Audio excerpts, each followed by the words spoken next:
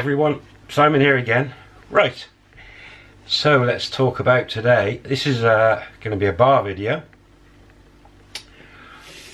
Soapy massage girls are a pain to work with.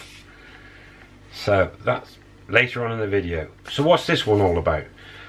A lot of you new subscribers and a lot of you have watched the bar videos I've done as a bar manager, and I've mentioned in the earlier ones that I was managing 2 bars, but I've never really spoke about how I really started and bar 1. So what I'm going to do today, this is going to be a rambling story video, but it will give you the backstory on the first bar, and then the next video after this will be the one quite a few of you are waiting for, where I did a teaser. How I bar find 23 girls in an hour and 15 minutes. So that'll be the next video. But from these 2 videos, it should answer most of your questions that are coming through, give you my story on managing the 2 bars. Plus I want to introduce some characters from my bars and give you how it all happened. So without further ado, I was in Pattaya and I met this older couple, Thai couple, about 60 years old. They had many businesses. Now they had a Soapy massage, and it was older girls, 35 years upwards, and it had been, you know, been open for years, their Soapy massage. They had a money lending business, which I didn't really get into. They had properties, flats, rooms, houses which they rented out, and they had quite a few people working for them. Now the lady, I'm not going to give them names, these 2, but the lady, I'll just call them my bosses. The lady I worked was mainly on the bar side. I got talking to them by accident. I think I was in their Soapy massage because it had quite a nice seating area for drinking and not taking the girls or anything. And that's how I met this lady and her husband, and it came about that I got offered the job as a bar manager. Now what happened, just off Walking Street, right in the middle of Walking Street, is a little soy that flicks off. It's almost opposite the escalator, and down this soy used to be a nightclub on the left hand side. It was 2 buildings that were knocked into one, and it was sort of covered in little tiles, little mosaic tiles, the outside, the inside, the whole thing. And if you were looking at the front of this double bar, there was just a double sliding black door, and inside, as you came in, on your right was a dance floor, on the left, 1 step up, was a seating area, and then in the middle in front of you was a huge sort of U-shaped bar that could fit about 5 or 6 bar staff in, and a cashier. Now on this side, your left, upstairs was just one set of one big open plan office, but on the right hand side, on the back of the dance floor, was an archway through to some toilets, and then some stairs going up to I think 5 floors of short time rooms. That's another video, short time rooms, but a lot of you know what that is. And in the dance floor in the corner was like some little steps going up in a sort of going up at an angle to this like pedestal, a bit like in a church the priest, the vicar, would stand on to give his sermon. And this was about 6 foot up, and it was a DJ box. So this nightclub had been closed down about a year before for illegal substances and all sorts of goings on, and it was quite notorious. Anyway, it got shut completely down, and these bosses, my new bosses, bought the building at a huge knockdown price. It'd been stood for a year, nobody doing anything with it. Through their businesses, somehow they managed to buy it cheap. And this is how the conversation struck up about they bought this building and they needed someone they wanted to convert it to a bar, and they wanted a manager, and that's how I got the bar manager job. So at this point I'd never been a bar manager in my life, nothing to do with the industry. I think I had a weekend job at college in a bar for a couple of weeks, but God, no idea. So we got chat, and I got the job. Simon, do you fancy it? And I, yep, okay. So we went down. The lady was mainly in charge of the bar, so she took me down. We had a look at it. Really dark and dingy, and it was just weird place, weird, the layout. And she said, right, what do we need to do? What do you think? And I didn't have a clue. And I just said, we just need light in here. So we need 2 big windows at the front, knocking out, different lighting, get rid of this huge sound system and put something a bit more modern and smaller in. And we'll get it up and running. So that's what we did. Within 2 days, she'd got builders in, put windows in the front, lightened it all up, still had all this funny mosaic stuff everywhere, new lighting, new sound system, and stock flying in there, beer, everything was set up, a new sign outside the front. What did we call it? It was Soy BJ, the little lane, so we called it Soy BJ Fun Bar. A couple of big TV screens for sport, and in the where you came in to your left, we put one of those 6-foot American pool tables, the coin-op ones, so we got a commission every time people played. Put one of those in, and a CD deck system up in the corner, and we were ready to go. So the next thing I had to do was I had to get a mama-san. Now, I hardly spoke any Thai at all, maybe 3 or 4 words at this point. Luckily the lady, the boss, she spoke a bit of English. We said we need to get a mama-san, and so I asked around, talked to other bar owners. Very hard to find a mama-san, very hard. Now, I also was sort of on my own, didn't know anything. But I'd met this girl when I was playing pool up on Second Road at a bar complex. This Thai girl who, we just hit it off. She played pool, we both loved pool. She had been a bar girl in her past, but she had long time boyfriends. Anyway, she just broke up with this guy, and we were chatting the one night, and I said to her, because her English was great, I said, I need a friend who speaks English and who can translate and help me, and I need a mama-san. She'd never done it before, and she said, well, what sort of money?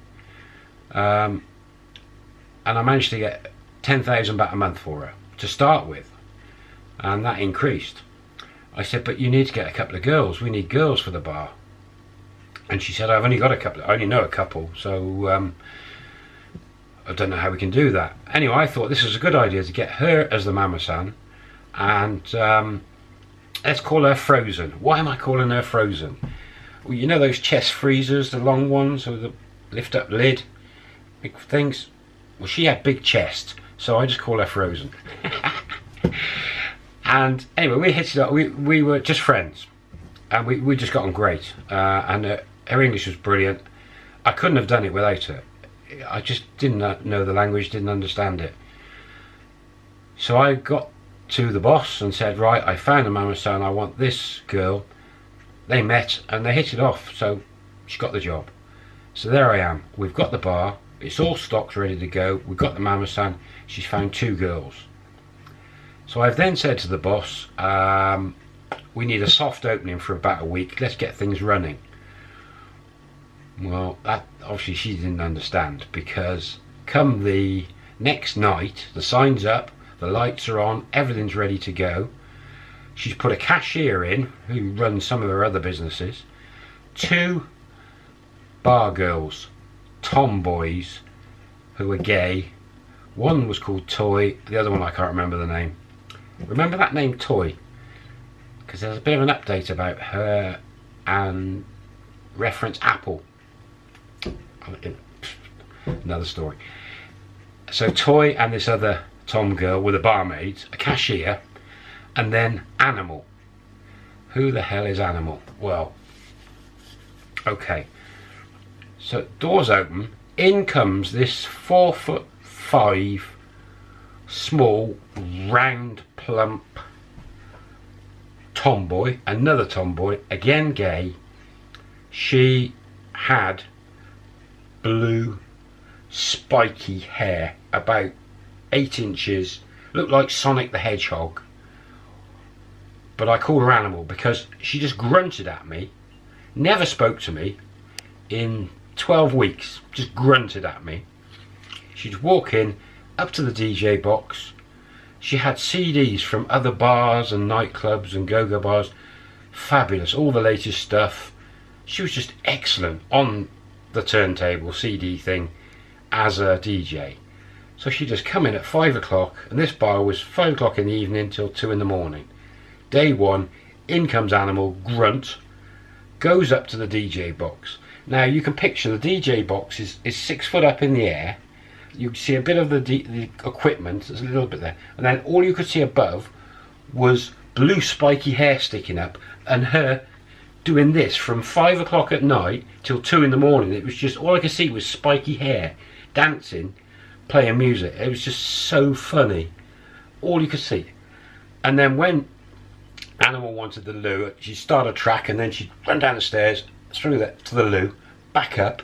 That's the only time you'd see her. When she wanted to drink, she just, some tomboy language, just grunted across at the girls at Toy, or swore in different languages, and then they'd take the drinks up. It was just like, but the bosses, this is a DJ from one of the boss's other ventures, so there's Animal there, you've got Toy behind the bar, and you've got Frozen, who's my mama-san, and we've got 2 girls. Day one, soft opening, and in Walking Street, because it's down a lane, my idea was we're going to have to get girls to work for us, put them up on the main street with signs, bring customers down. So, and I've seen this from the other bars in the lanes and things. So you've got to come up with an idea of clothes for the girls. Some of these other bars, they were all dressed in different outfits for each bar, different themes. Sports bar, I'm thinking, well, we've got to get something. So yeah, 5 o'clock, 6 o'clock came, so an hour in, no customers, Animals up there, music, toys around, so we're open. So I'm talking to Frozen, what we're going to do, we need to get girls. She put some signs out the front as usual, and when you start a new beer bar, or any type of bar in Thailand, the hardest part is getting those girls, because they're only interested in bars that are doing well and got lots of customers. So that's what attracts them, and they move each month. They get bored with the bars and they just move to another bar. They get the salary, move. You know, suddenly you can have 20 girls and they've all gone and you've got nothing. Very hard to get the girls. Anyway, so an hour in, suddenly I think it was 15 or 16 girls walk into the bar, and the boss comes in. Now they're Soapy massage girls. My boss has got a Soapy massage with 40 odd girls. They're all 35 plus. I mean, they're still attractive, and when I've been at the Soapy massage, I've talked to them and had a laugh with them, and they're nice. 15 walk in or so, and the boss, and it's like, here we go, here's some girls to get us going this week. I'm like, well, okay, fine, brilliant. 15, 16 Soapy massage girls, in they walk. They all sit down, start doing the makeup and stuff. Boss disappears, off she goes, gone. Frozen steps in, chats to them all, yeah, they get on all right. Next thing, must be about 7 o'clock, they all just get up, walk out, disappear. They didn't go up the road to get, they just vanished. I thought, what the hell, where have they gone, what are they doing? Frozen didn't have an idea, no idea, still no customers. I think maybe one guy wandered in, empty bar, music, nutter up there behind me, Animal. Yeah, one drink and he'd gone. Then, hour later, 8 o'clock, all the Soapy girls come, massage girls come back.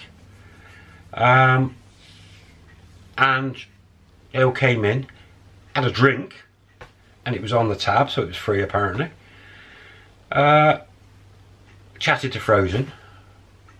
And then, right, off they went again, but this time they went up onto the main street to start getting customers.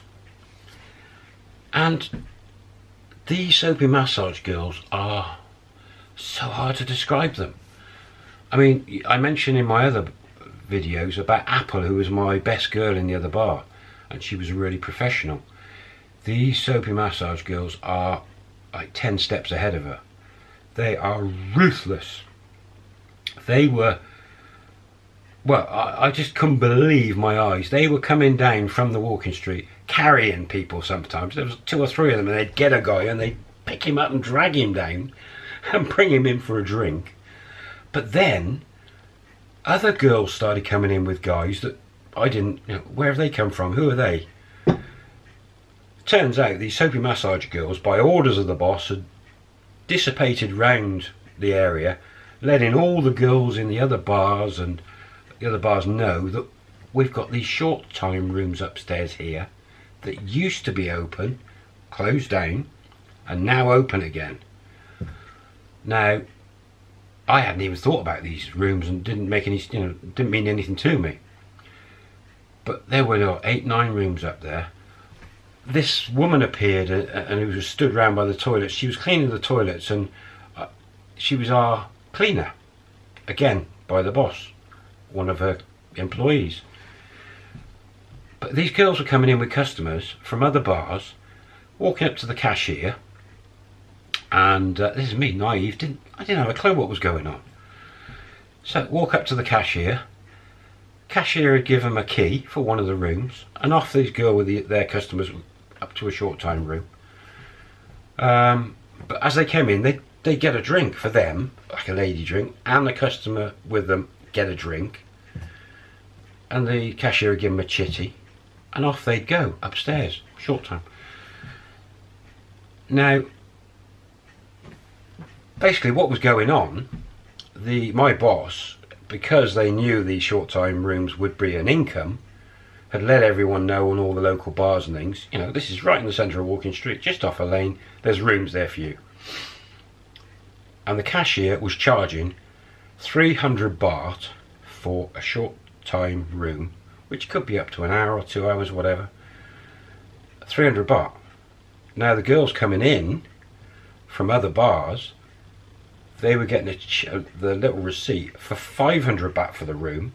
So their guy they're bringing in's got to pay 500 baht for the room. And when they come back down, the guy would get the bin for the 2 drinks he's bought, 1 lady drink and 1 drink for him. And of course the lady drink is watered down Coke, so 80 baht, costs 10 baht. His drink and the 500 baht bin for the room.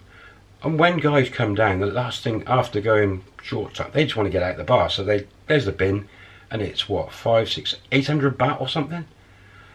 Pay it and they're gone straight away. And the girl from the other bar is still there. She then gets a kickback from our bar of 200 baht for the room, because we're only charging 300, but the guy's being charged 5, so she's got 200 baht there. Lady drink, we've apparently agreed we're giving them half, so they're getting 40 baht for the lady drink. We've gained a guy buying 1 drink, 300 baht for the room. Everyone's happy. Fantastic. And off they go.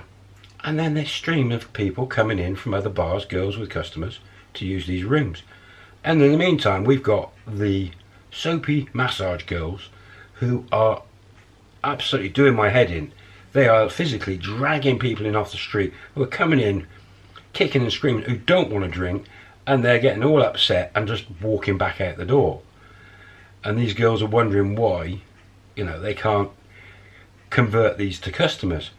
Then they all group together and start talking, and then they try a new tactic, which is even worse. I mean, oh my God. They then go back out to the street, drag more customers in, and they're then saying to the customers like, okay, fantasy, 2 girls, 3 girls, we'll all go upstairs.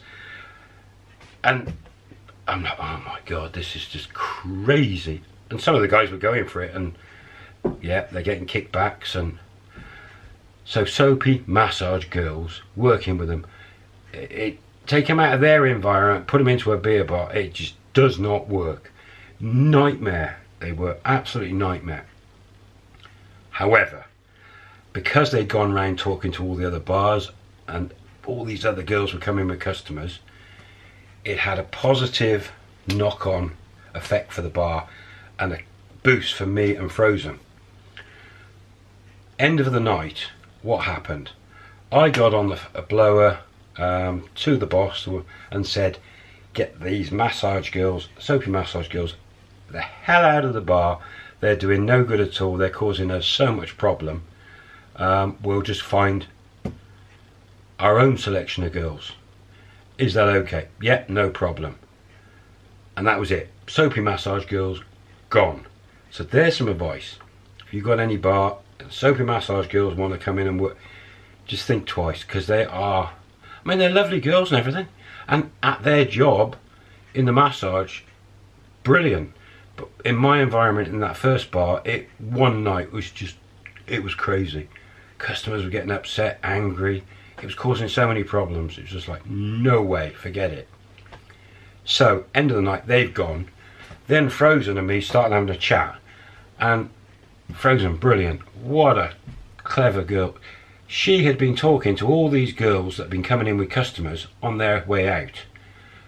And she'd also been grabbing their customers and saying, look, come back into this bar without girls and have a drink and look what's going on. And so she was promoting that.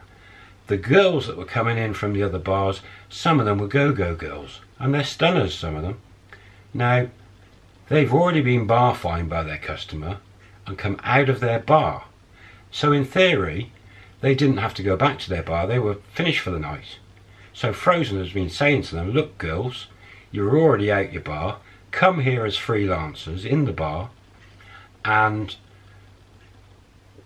we'll get customers in.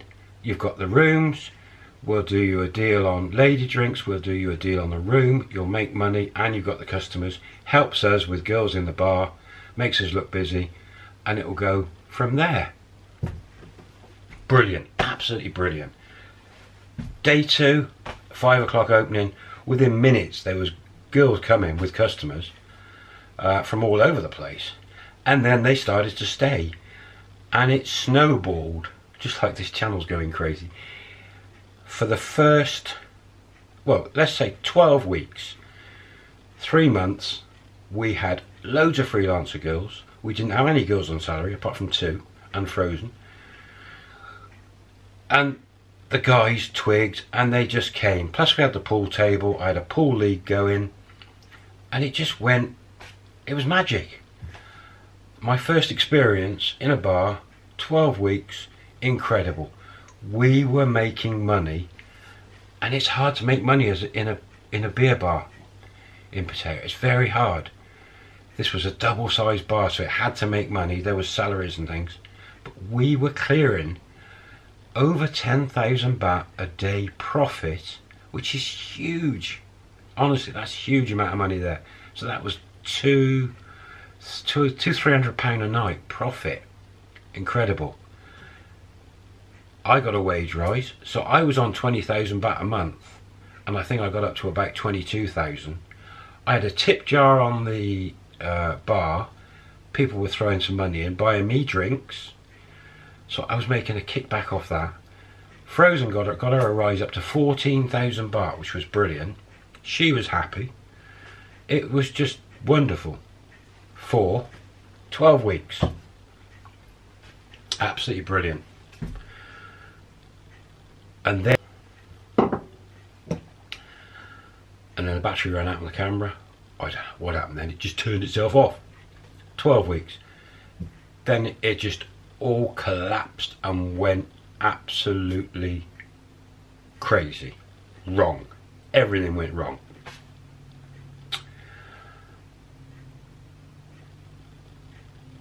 So I'm going to stop right there. I'm going to stretch this. I have to do another video. So we're going to have 3 bar videos on this. Everything went wrong.